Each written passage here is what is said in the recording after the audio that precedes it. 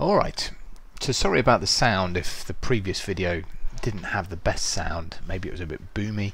The microphone might have been a bit close to my mouth.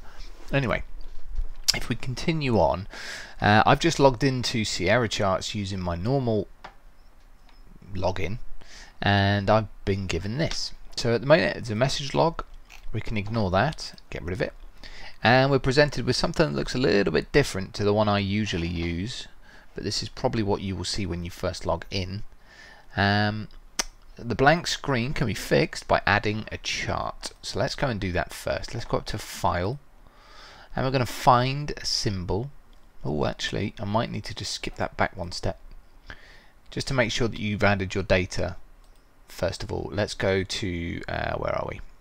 File, Data Trade Service Settings, and make sure in here I've just chosen the standard Sierra Charts data in advance to make sure that it's simple.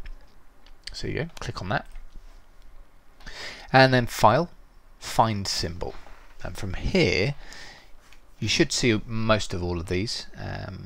We're just going to go and click on CFD, and we're going to find GR30, and for the sake of this example let's just click on an intraday chart. Oh, I don't think it really makes much difference which one you do, whether it's historical or intraday. I don't think it really matters. We'll click on that, and what have we got? So it looks like it's downloading some history, so let's just get rid of that box. And it might take a while. I don't know how long it's going to take to download the history. It looks like actually this is starting from maybe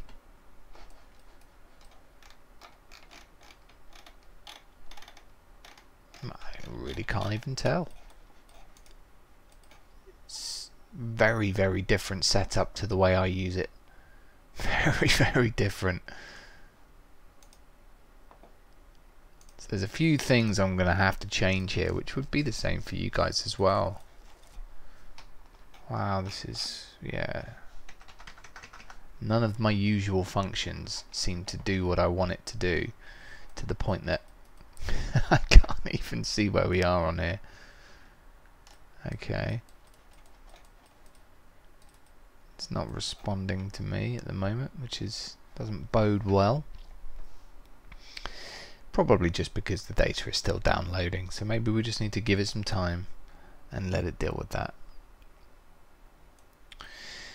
So what will happen is once the data is downloaded, we can go and start changing things around here and start navigating this, or start editing this interface to kind of make it look a little bit more similar to what I want, and what I'm used to using.